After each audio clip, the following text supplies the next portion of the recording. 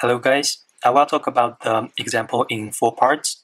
First of all, I will give you a brief introduction about the data and how to optimize the data. Secondly, I will talk about how to pick different features in the data. When I'm saying the word feature, I mean those independent variables that we need to predict our binary data. And then I will run a Poisson regression test as well as a logistic regression test.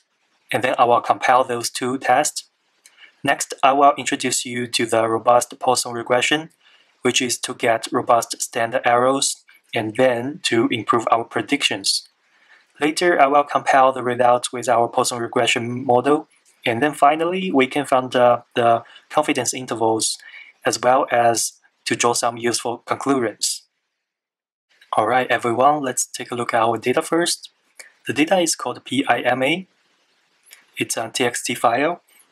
I will give you a link in my description so that you can download it by yourself. Let's first look at the data. The data is about someone's health information as well as about the test results if that person has diabetes or not. By run the code names, we can see that there are 8 categories in our data.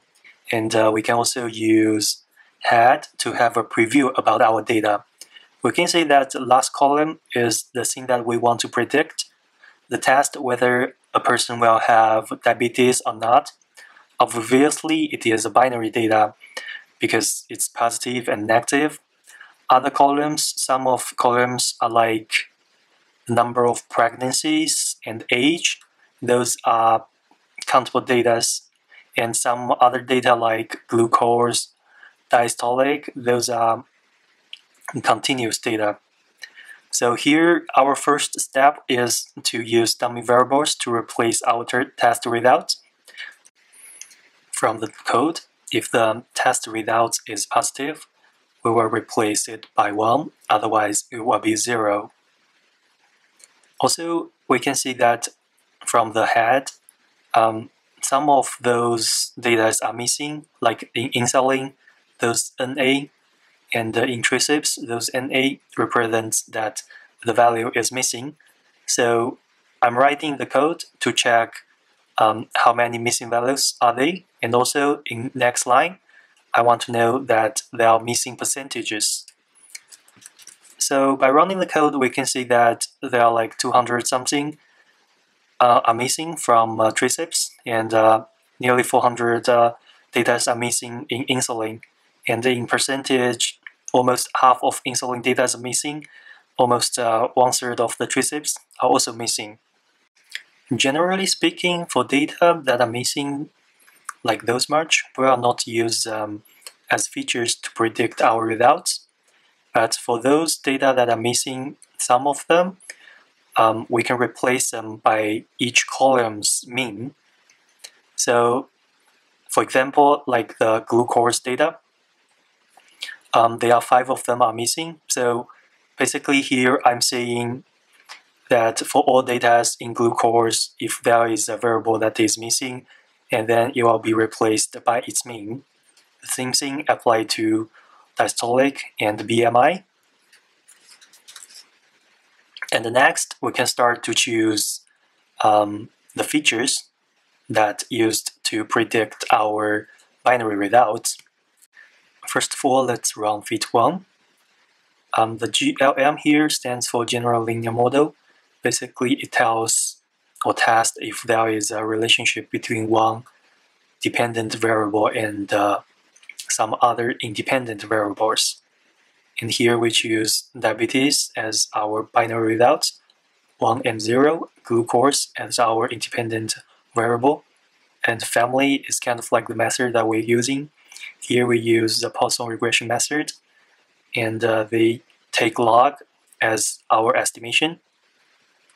And the second feed is also the same thing, but I add one extra independent variable, which is diastolic. So the ANOVA here tells us that if our features are useful or not. For example, here, the glucose feature, It has a very small p-value, but for the diastolic, it has a rather large p-value. So we can say that the beta for diastolic might be 0. So it is possible that we can drop this feature. And for the next feature, because the diastolic is possible to be dropped, so we add the BMI as our second beta. Again, we use the Poisson regression test. And then I also add the third feature as diastolic in our fit 3. And let's first take a look at the fit 3.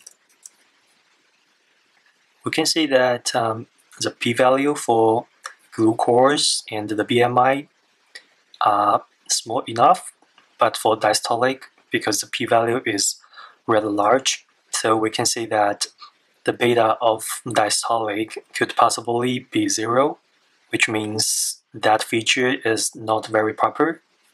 And also we can use ANOVA to compare that if extra features are necessary or not.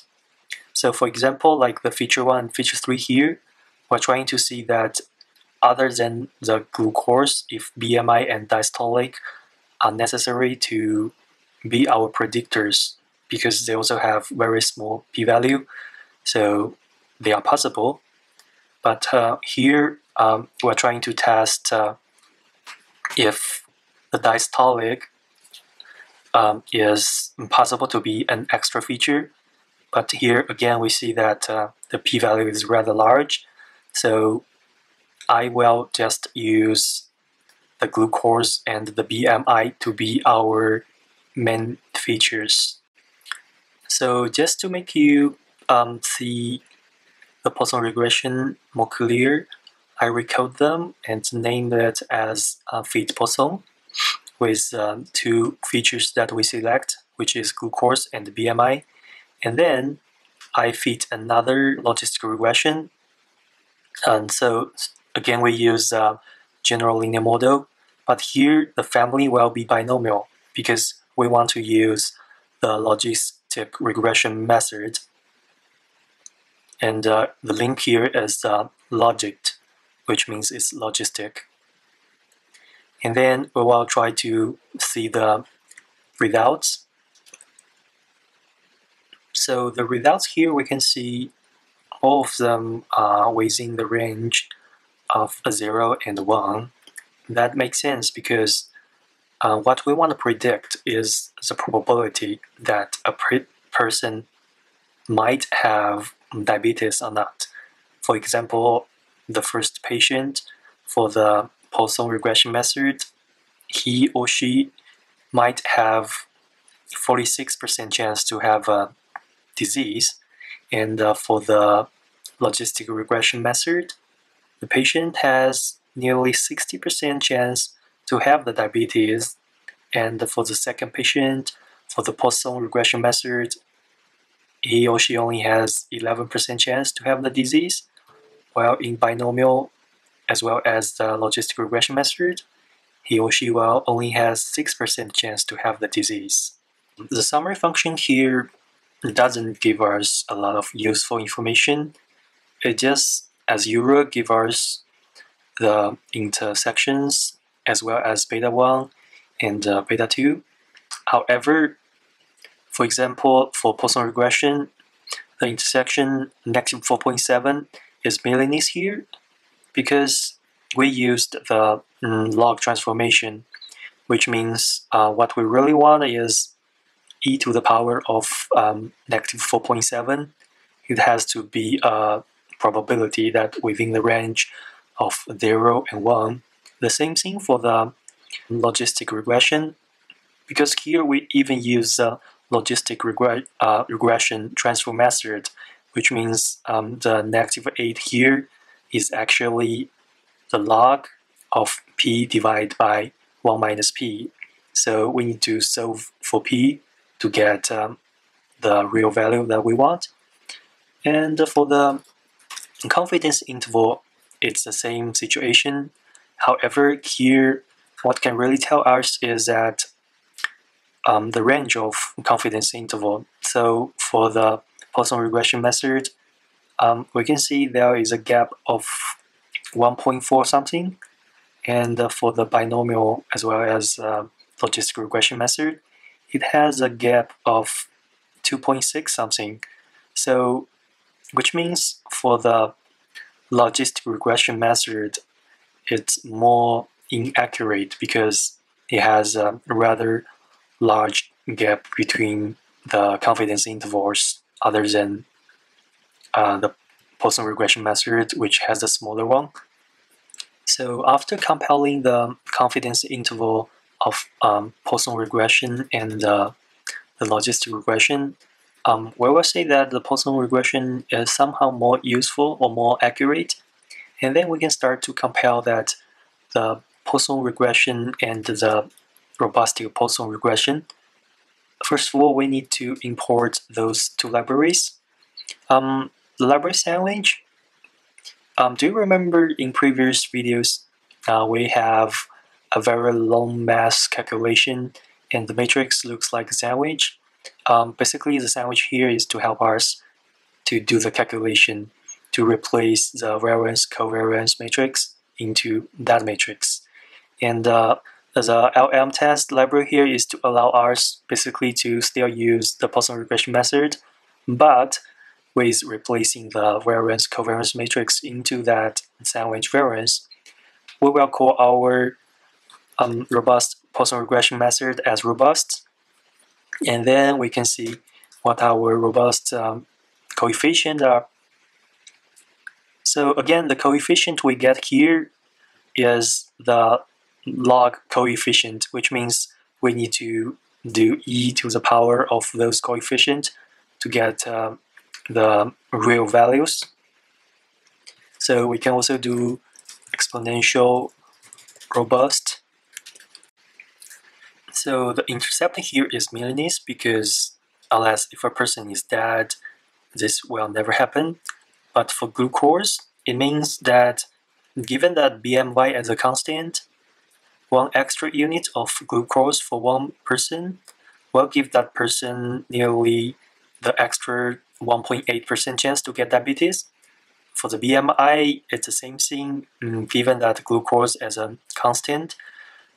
If a person have one more unit of BMI, he or she might have the extra 4% chance to get diabetes. And next, I will also give the actually coefficient for Poisson regression test. And here I wrote a function. Basically, it just gives out the exponential of everything. So let's compare with the robust regression method. So we can see here they have very, very close results. However, there exists an obvious difference between the Poisson regression method and the robust Poisson method. We can see that for the robust Poisson method, the standard errors are smaller than those in Poisson regression method.